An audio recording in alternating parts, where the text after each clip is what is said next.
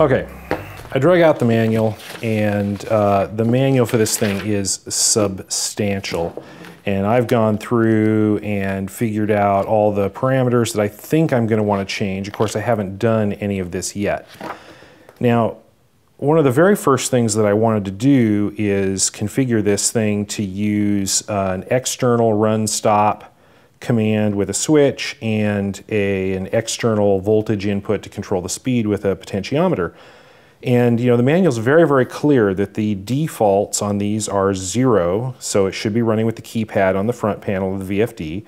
And same thing here, 0 is the default for the main frequency source, which is keypad.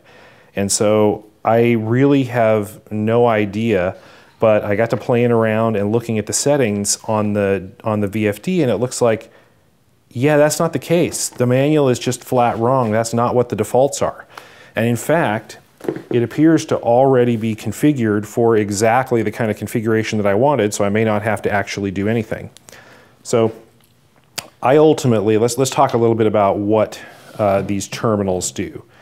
So there's a whole row of terminals on the front of this thing.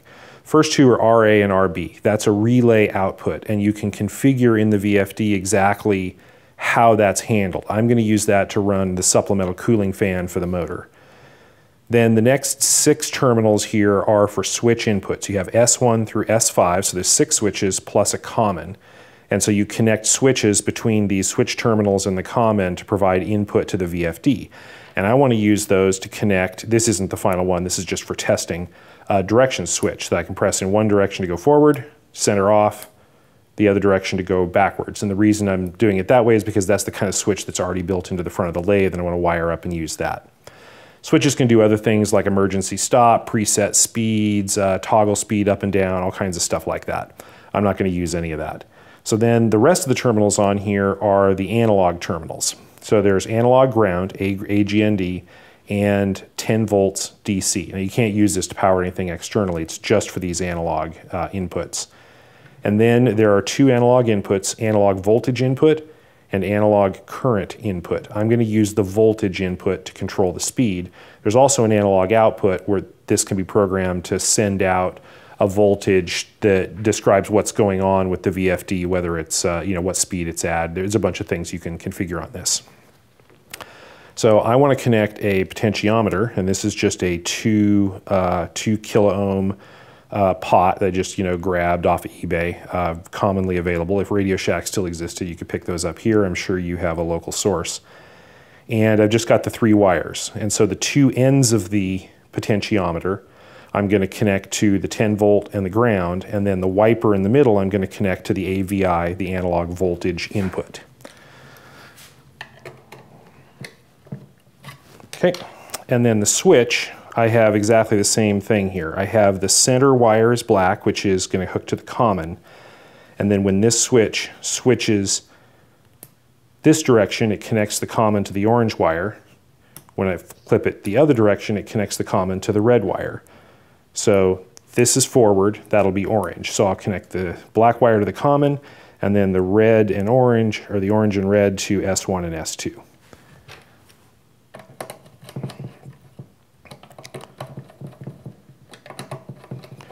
Now I was planning on doing this in a series of steps to kind of show how this worked, but as it turns out, nothing was working on the control panel, and when I dug in and kind of looked at some of the settings on the thing, I have not changed anything. This is exactly how it came out of the box, and it was already wired to use these inputs. So let me power it up.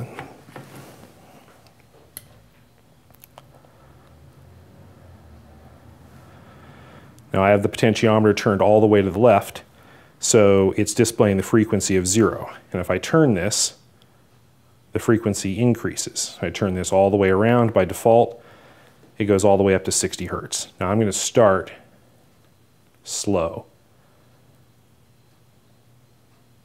Start around 5 hertz, 6 hertz. That's the minimum for the motor. And then let me just switch this into forward, and we'll see if the motor turns and which direction it turns. Switch it forward, and there the motor goes. Now, that's rolling towards me with the motor in this orientation, and that is actually the same orientation the motor is going to be in when it's on the lathe, and that's actually correct. That's the normal cutting direction. Switch it off, the motor stops. You can hear the DC injection braking at the end, and then flip it the other way, and it goes backwards. And that's exactly what I wanted. So I don't have to reverse anything, I don't have to set up any of the controls, it works just the way I wanted it to work. So let's try some different speeds. Now as I increase this, the motor starts spinning up. As we get to the mid-range, you can see the motor's kind of shaking and making noise. We'll get through that, and it smooths right out. And that's 60 hertz, which is the designed RPM for this motor. Now that shaking in the mid-range is irritating, but I don't really think that's a problem with the motor at this point.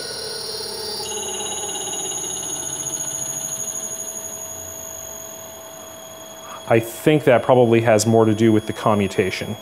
Oh, I didn't turn it off, I just turned it down to 0. So let me actually turn it off. Okay, according to the manual here, the very first setting is the control method, whether it's voltage frequency mode or SLV mode, and I want it in SLV, that's sensorless vector mode. So let's see if we can do that. So mode to go to the settings, and that is setting 0, 0, 0, which is already selected. Long press on the enter, and there we are, we're on 0. Let's put that up to 1, long press on the enter, and now we should be set. Let's make sure. Yep, it's now set to 1. So I just switched it to sensorless vector drive. So now let's try that and see if that sounds any different or behaves any different. We'll start slow.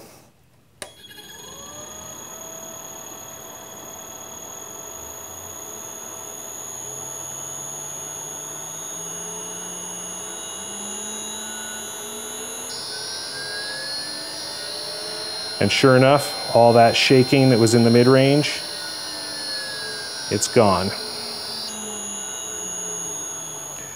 Okay, the other thing you can hear here that's going on is you can just hear this thing whistling, and that's because the commutation frequency is set to probably 5 hertz from the factory. Again, that's what the manual said. Let's see what actually is going on here. Okay, the manual says carrier frequency is setting 1101. So to set a parameter, in this case it's 11-01, and I need to set that somewhere between 1 and 16 kilohertz, and I'm going to set it as high as possible so that I can't hear it. You press the mode switch once to get into the setting mode. Now you're looking at the setting number, 1100, and I actually want to set 1101. So I'm going to cursor up, and it's changing this last number. So 01, enter takes you to the next number, enter takes you to the next number, and so you can just cursor through these, dialing these and rid these things up and down. And I just changed it, so I'm just cursor back through this, and so that's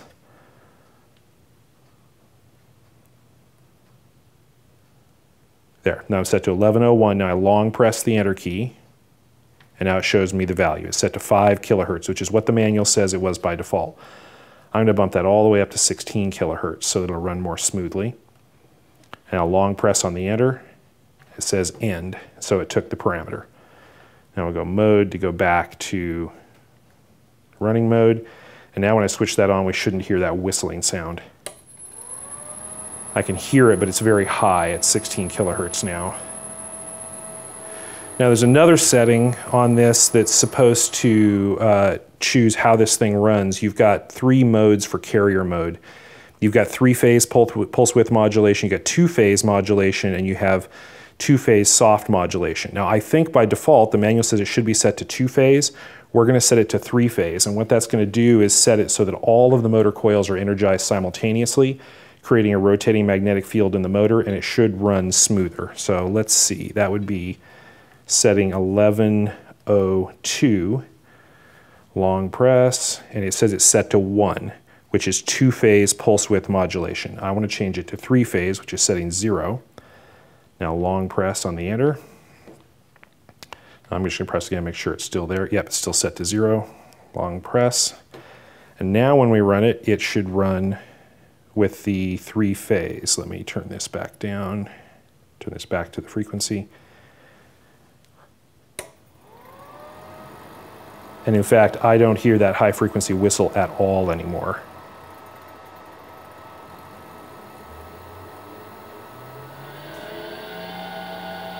Wow, that's just gorgeous. Okay, let's set the frequency limit. So we talked about this motor being 10-to-1, which means it should be able to go all the way down to 6 hertz. Now, what about the top end? Well, if we run it at 60 hertz, that's running at its rated speed of 1800 RPM.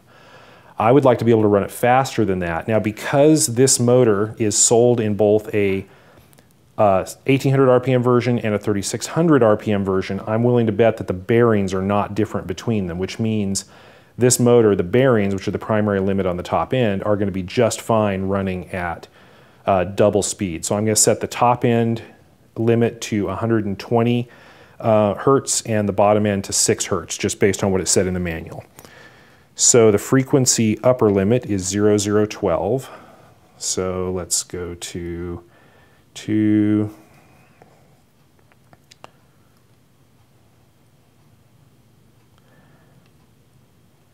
Zero, zero. Apparently what happens is when I try to change the bottom number to something that's not supported by the current setting set that the top number is set to, so it was set to 11. There is no 1112, so when I dialed 12 in, it changed everything. So I guess you have to set the top ones first. So 0012, long press, is 60 hertz. Now I want to make this, I want to run the, whoops. Let's run this all the way up to 120. And I'm doing exactly the same thing here. I'm just using enter to advance through the digits. So that's 120 hertz. Long press on enter. That stops it. Now 0013 is the frequency lower limit. Long press here, and we're going to set, oops. I'm going to press enter to get into the mode where I can go through the digits, and I'm going to set this to 6 hertz. I don't know if we'll really want to run it at that speed. That sort of just depends on how it operates on the lathe. We'll give that a try though. Long press. Okay, so now when I get back out to the frequency, my dial goes from 6 hertz to 120. And let's just see what that sounds like.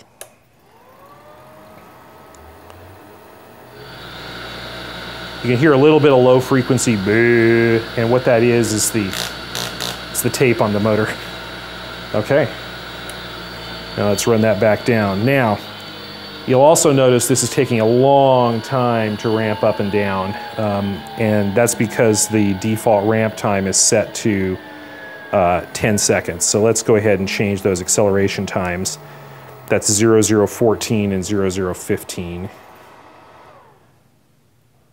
0014, set to 10 seconds. Let's make that maybe 3 seconds. And again, we'll have to tune this when it's actually on the lathe. And then the deceleration time is 0015, also 10 seconds. And let's change that to 3 seconds.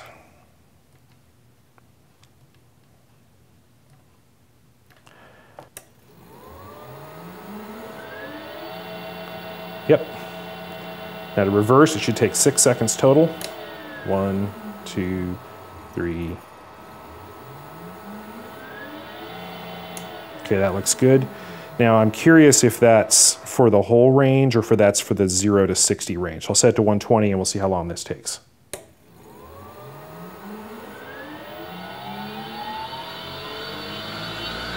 Okay, so it's scaling it based on the frequency.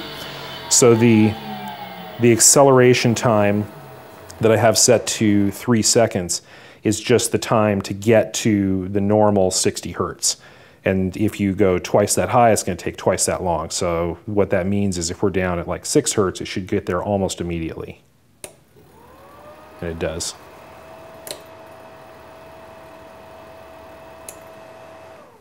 So there's one more thing I'd like to do, and that is I would like to set up a cooling fan on this that's controlled by the VFD. Let me go get the stuff and I'll come back and we'll wire that up and see if we can get that working. Okay, this is the cooling fan that I want to use. It looks relatively small, but this is a high-speed fan out of a computer server, and so it actually moves a lot of air. And I should be able to zip tie that pretty easily to the grill on the back of this, and we'll worry about that when we actually install this on the lathe. For now, I just want to get this so that the VFD is controlling it.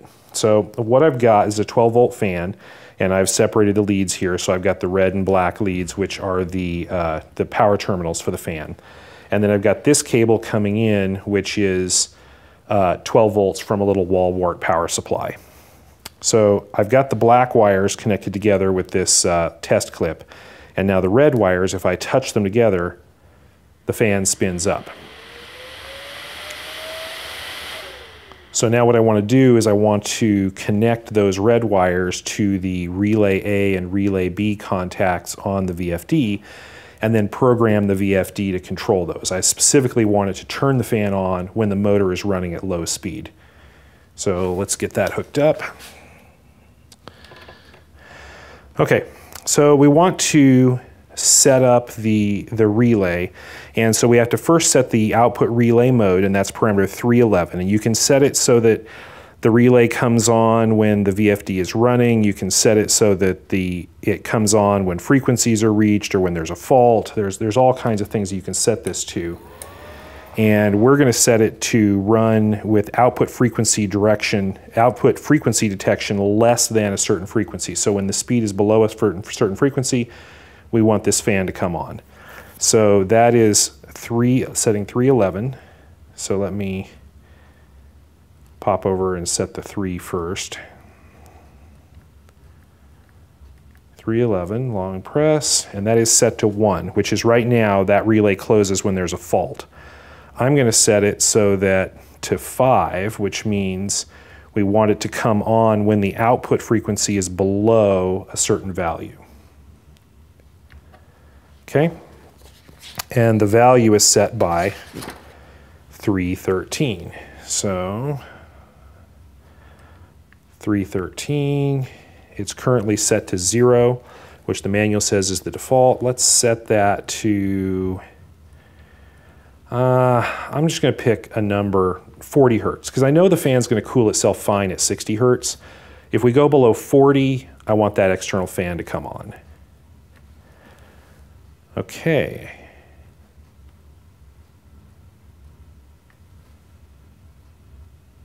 Now, of course, I'm dialing it down below that, but it's not actually running below that. So let's put up around 60, start this. Okay, the fan came on briefly while it was below that, but now that we're up around 59 hertz, the fan is stopping. You can see it stopped. And as I dial this down, 55, 50, when we hit 40, the fan should come on. 43, 42, 41, 40, and there we are. We're running at 37, and this cooling fan is running and putting out a lot of air. And so we run this all the way down to, 8 hertz. That fan is producing a lot of air it'll be on the back here, cooling the motor. And when we get up to the point where the fan in the motor is actually generating enough air to cool it, I'm just feeling the air coming around, then the fan shuts off. Which is exactly what we want. Well, I think that's it for the wiring and configuration. It ended up being a lot easier than I thought it was going to be, because I thought I was going to have to go through and adjust all of these settings. And it turns out it was already wired up for the switch right from the factory. So the next thing to do is to stuff this thing in the lathe, and we will work on that next time. If you're enjoying these videos, please feel free to subscribe to the channel, give me a thumbs up, and leave me a comment. I'd like to know what you think. Thank you for watching.